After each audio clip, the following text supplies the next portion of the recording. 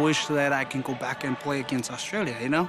You can't change anything on the internet. It's still gonna stay in the record for a long time. It's embarrassing, you know?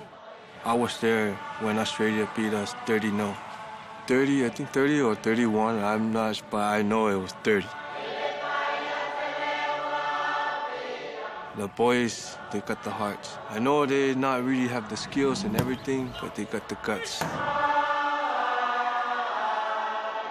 We're always the underdogs, and we always will be until we prove them wrong.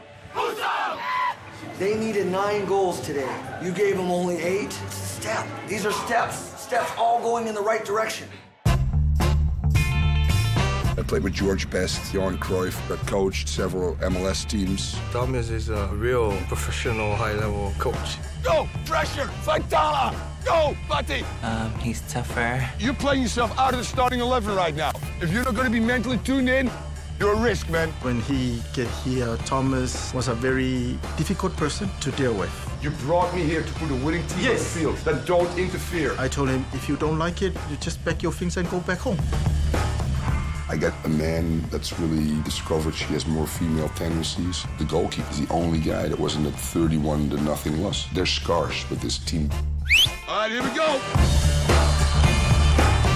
All leg coming up, all leg coming up.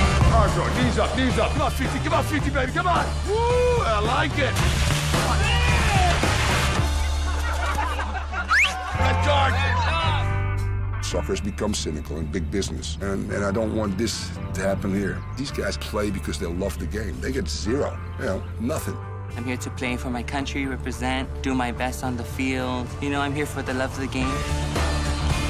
I'm just trying to prove we're not the same team anymore. I want to win a game. I would die as a happy person.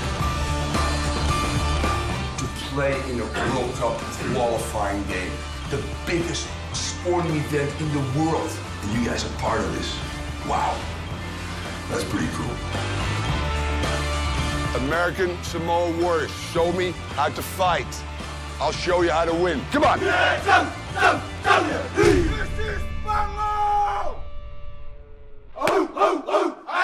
Well done, well done, well done. I just shit myself in my pen, seriously.